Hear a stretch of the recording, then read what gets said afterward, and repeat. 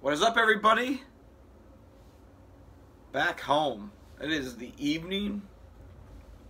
I rode for most of the last night, and then I drove the last few hours home.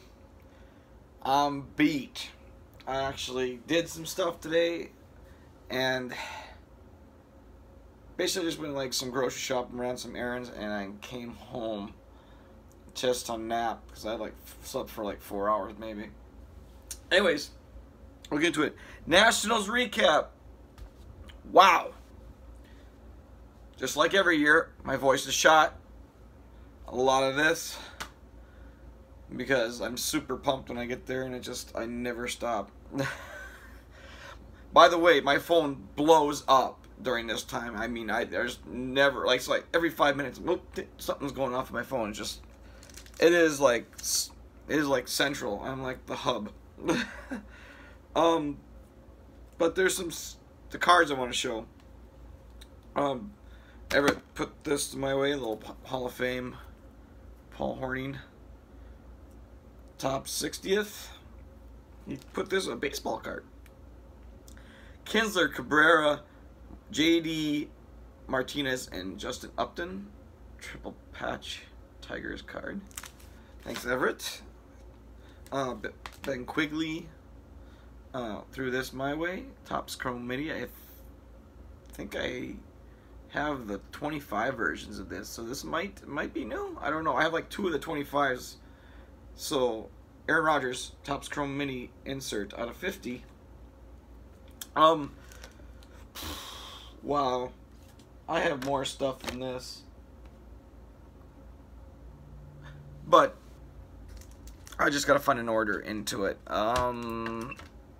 BGS slabbed authentic cards. How about that? That's a cool start. We started off right away. Turn around real fast. Last year's National. I had this printy plate on me. Garrett had the pen, and I met Paul Hornung in the bar, and it's slabbed authentic.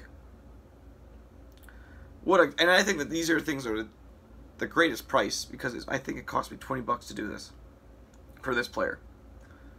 So authentic PC item. I put it back in the bag for now until I get my perfect fits on it. I literally it's just gonna be no mags yet because I haven't even done it yet. I'm just been like doing cards. And then Atlantic City. I got this at the National there, slabbed it authentic. Now it was already JSA'd before, but I wanted it into Beckett slab because JSA I guess doesn't do it anymore or whatever. So, and it's to Joe. I bought that from a random dude. It happens to be inscribed to Joe, so it worked perfect. That was a tough year for Bart Starr for me, so that was like one of the only things that I got.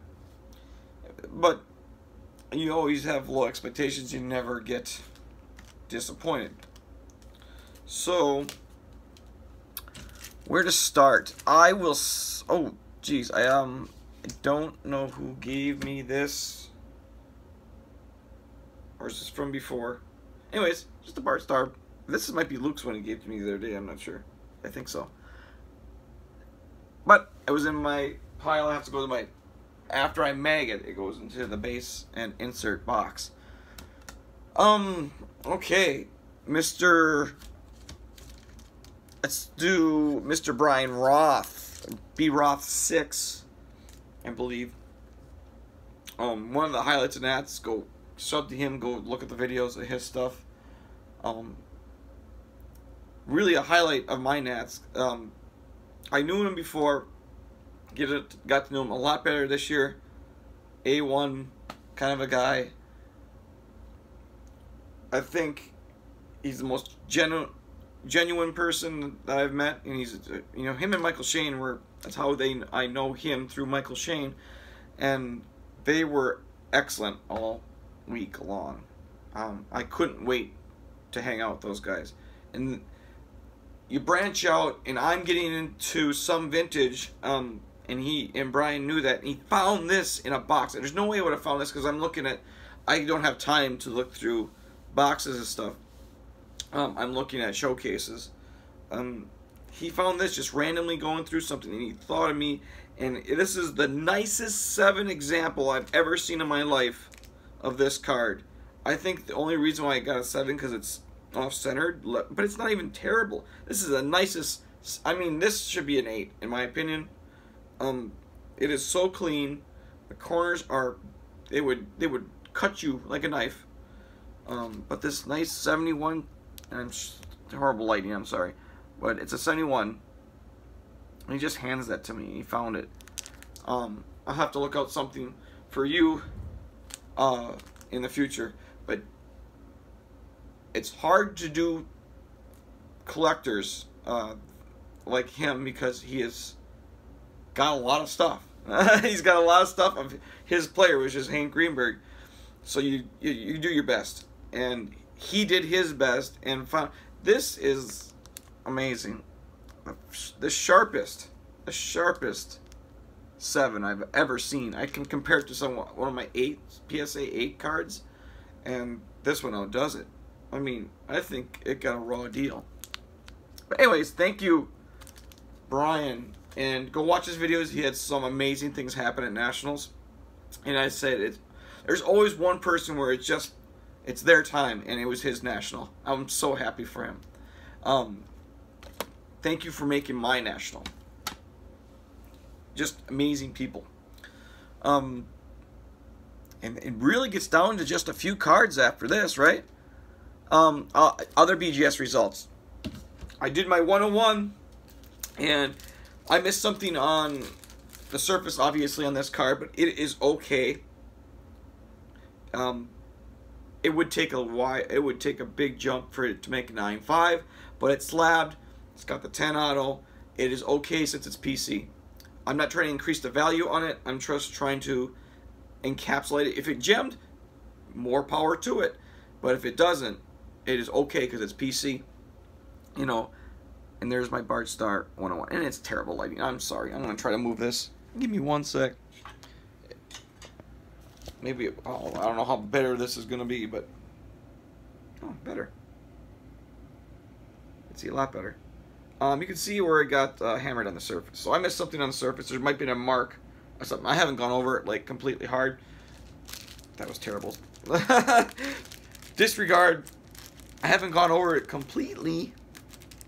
Not completely hard. If it was gem or pristine, then it might be completely hard. Bad jokes. Okay. I'll stop. But anyways, so that's my 101. Still happy. I did grade a Topps Chrome Mini Randall Cobb Superfractor Auto. Didn't make it, but that's off to Luke at the moment to do what I call his magic. Gonna try it. It was only 1 subgrade off. He's probably just gonna snap it and look through anything that I missed on the surface or whatever it is and resubmit it, and I will pay him accordingly.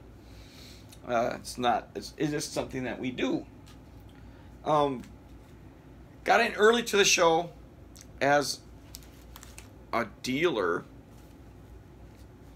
Yeah, right. You can see I just have connections, and I branch out as many connections as I always can. Speaking of, before I mentioned Brian Roth before. He's a guy I could go to about a lot of vintage stuff, and then that he knows.